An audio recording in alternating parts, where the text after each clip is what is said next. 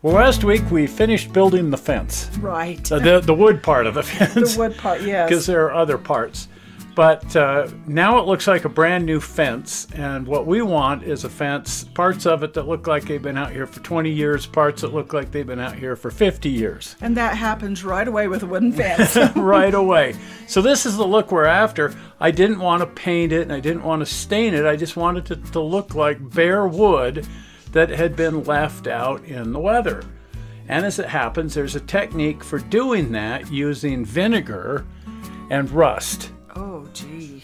And there's all these formulas online, and so we wanted to test all these different things that people are saying about it. Now, we did find a guy in Spring City that rebuilt his barn. He used a lot of the old original barn wood, but he added new wood to it, and he aged that wood using vinegar and rust. Oh, wow, how interesting. And he had to mix up like 50 gallons of it. Yeah, I imagine for a barn, that'd take a bit.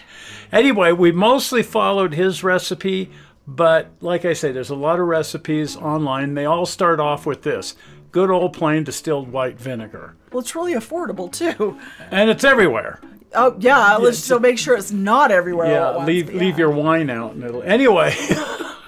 Then you need some rust. Oh, there it is. And oddly enough, it seems to be sort of hard to find, but we got plenty because we pick it up when we're walking old railroad grades. So this is just some rust that we picked up just out somewhere on a railroad grade somewhere as a souvenir. Right. Now, some of the formulas online, people say, well, use steel wool. Oh my gosh, steel wool. I could make steel wool rust just looking at it. Well, that's the key. What we found, though, is if you just stick it in the vinegar, it didn't really work at all. No, what you do is get an SOS pad and leave it at your kitchen sink. Now, we also needed a container to put all this in that we could easily throw away because the assumption was we were going to make a big mess, and we were not disappointed. Right. So we just packed this whole thing up to the trash when we were done with it. Now, some people in Australia said add salt. Oh, yeah, salt's corrosive. Salt's corrosive, so I don't know if it helped or not, but we decided to do the Australian technique and just throw some salt in there. Hey, it worked here in Utah for years on Chevys. Yeah, leave your Honda out in the 1970s and watch it dissolve immediately. Anyway, so then we added the vinegar to the salt, and now we were ready to try to dissolve a bit of rust in there. We weren't sure exactly how much salt to add, so our rule of thumb was, oh, plenty. Plenty or any. Or any. Because again, we have no idea. This only the Australians said to use salt, so I don't know at the end of the day if it accomplished anything.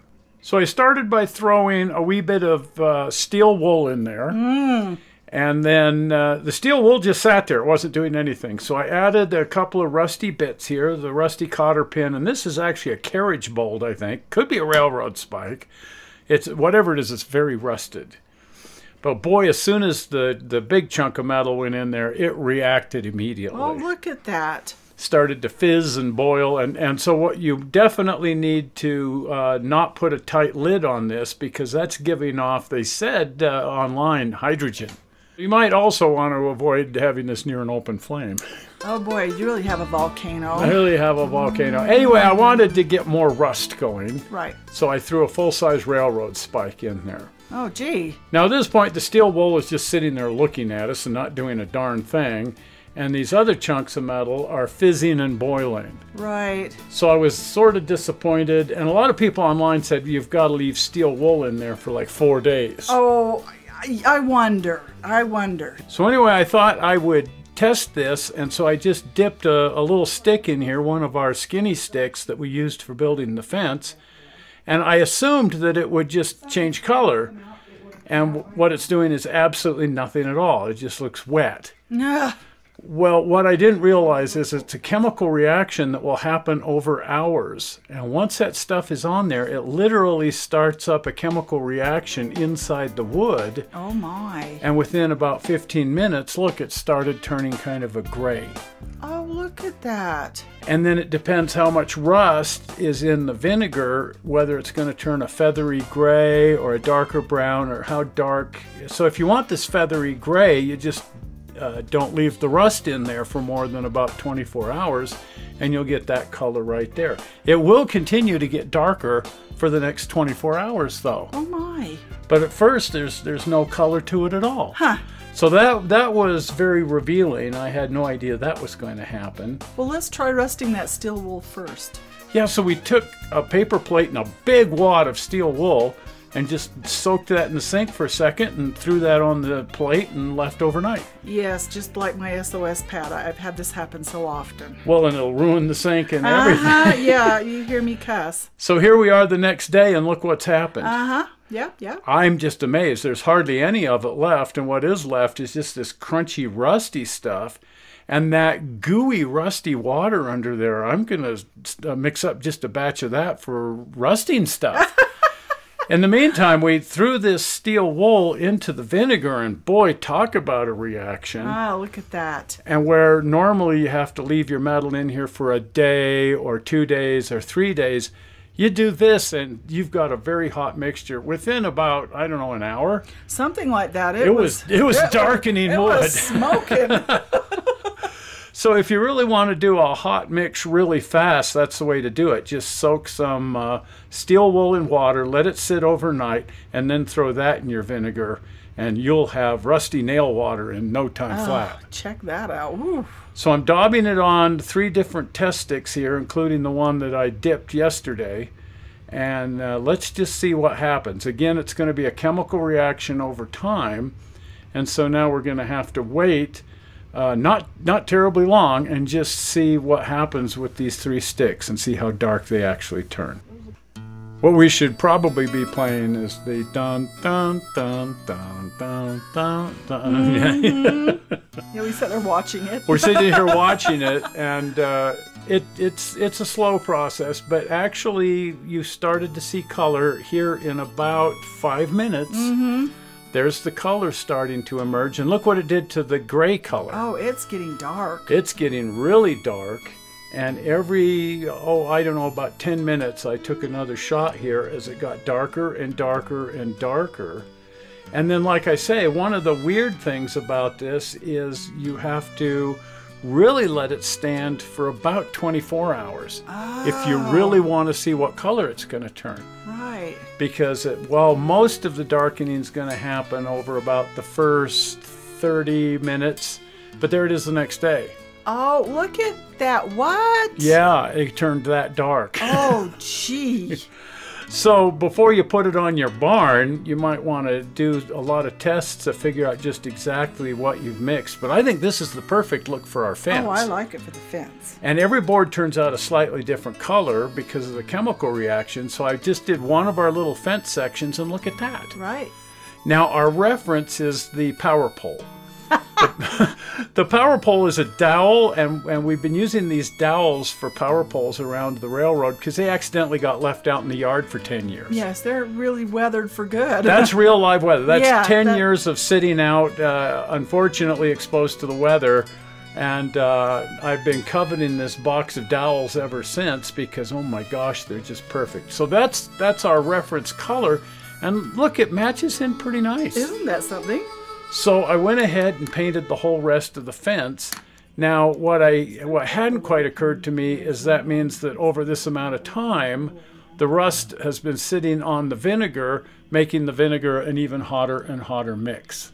Uh-oh. Which is going to turn it even darker and darker and darker. So when you're doing these test strips, you need to, when you find the right color, or you think you found your right color, because it's going to take a while, get your rusty bits out of the vinegar. I was just going to say, you better get a strainer. You can always put the rusty bits back in there, but if you leave them in there, your mix is just going to get hotter and hotter and hotter. And by hotter and hotter, I mean darker and darker and darker. So anyway, I went ahead and brushed this on all of the different fence sections, really putting on a nice layer, getting it really soaked in there, and there's the fence. Oh, look at that. Didn't that turn out neat? Yeah, it looks really weathered. And then I tilted up a couple of our rusty corrugated metal because I want to make sure the colors all work with each other and it all looks proper.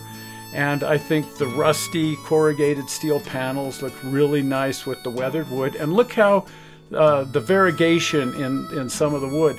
The wood that I stressed by just sanding it and scraping it with a blade took the color in a much more interesting, variegated way than the stuff that the newer fence stuff. So I actually went back and stressed the stressed sections of the fence a little bit more.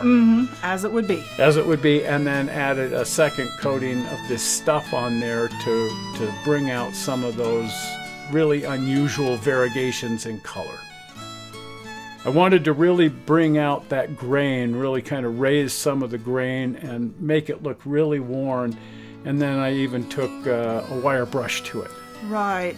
We've got these little fine wire brushes, and this is again just on that section of the fence that's supposed to look like the really old dilapidated fence, not the more modern fence. And there it is. There's the dilapidated fence. That looks really, I'll say good, but it looks great. It looks horribly great. It looks horribly good. Now, wherever I had an inadvertent glue daub, it's left a little white spot. And I knew that would happen, and I tried to get all the glue scraped off before we did this, but then once you do it, oh, well, there's a spot and there's a spot. So I just went through here with a little acrylic paint and tried to match the color and just daubed a wee bit of paint here and there wherever these white spots were showing through, where the glue had kept the nail water, the rusty nail water from soaking in. And then you can see there's a big section right there. It's going to have to be dealt with. And then it's always tricky working with acrylic paints because they have to go on a slightly lighter color, because just like the rusty nail water, they darken. Right. They darken as they dry. So there's a little bit of predicting what your end color is going to be.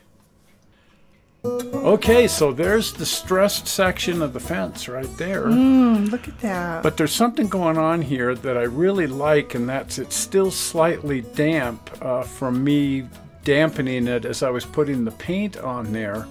And as the water dried out, it kind of went back to a more even color. Oh, really? And I thought, you know, there must be a way to keep the parts of the fence that would be damp, that would have sucked up some water off the dirt and stuff splashed up on there, and keep those looking a bit more wet than the rest of the fence. Right. As it's doing in these pictures, because right here the fence is actually a little bit wet. But it dried out. I thought, okay. But I've always used a technique for making things look wet, and that's using 3-in-1 oil. Right. And if you just kind of daub a little of that 3-in-1, well, I didn't have any 3-in-1, so I grabbed some of your vegetable oil. Vegetable oil works. It's good to work with. It doesn't smell like 3-in-1 oil, and that's the only downside, because I love the smell of 3-in-1 oil. Right. So I just took a little bit of vegetable oil, and especially down here where you stressed out the bottom of these boards, I thought that really needs to look wet and even maybe a little mossy, but mostly just wet, because it's right down there in the soil. And every bit of rain and water and anything that's going on is going to soak up into that wood, and that wood's going to have a darker, more corroded look to it, and hopefully just also still look slightly damp. And that was my goal with the vegetable oil here, is just put some places on here where it looks like the wood is slightly damp because maybe it rained a couple of days ago, something like that. The trick is just making sure you put it in the right places. And not too much. Just a little, because it's going to soak in. The great temptation is to always go too far. Right. And make too many wet spots and stuff. Oh, yeah. You can always brush away. You can always come back and add, but you can't subtract. No. Yeah, like taking the brush away from the little kid. Yes. And there it is. There's and you can see down at the bottom where the oil has now dried out and soaked in. And the bottom really looks like it's still slightly damp. Oh, it does. It looks like springtime. Yeah, and I love that finished look right there. That is exactly what I was hoping for. Yes. Now we're going to add some weeds and vegetation down in the bottom there, because you can actually see through to the backdrop painting. So I just came back with a little bit. You made those flowers. Yep, they're fun. And I made a tumbleweed or two, and just kind of put them along the bottom wherever you could see the backdrop painting showing through the fence. It gave away the fact that it's a backdrop. Anyway, there it is. There's the finished fence where the gate is. It's got just the right amount, I think, of moisture soaking up into it. And now we're going to come back and add in the corrugated rusty metal panels. Right. But that'll be next week's show. I'm going to show you how we did the We've already done a show on how to make rusty corrugated panels, but this is on how to make ruined, half-rotted, disintegrating panels that have been used as fence patching. So what I did is I made sure to etch it through to the point where it was literally falling apart. Oh, wow, look. That'll be next week's show. So anyway, you don't want to miss the show on how to make these wonderful corroded rusty panels. So if you're not a subscriber to the channel, please subscribe to the channel by clicking on the blue button. Right there. There it is. The blue button. Well, we're not sure how you found this video on the internet. We hope you found it informative and not boring. And we will see you here on Tuesday because we're still working on those locomotives.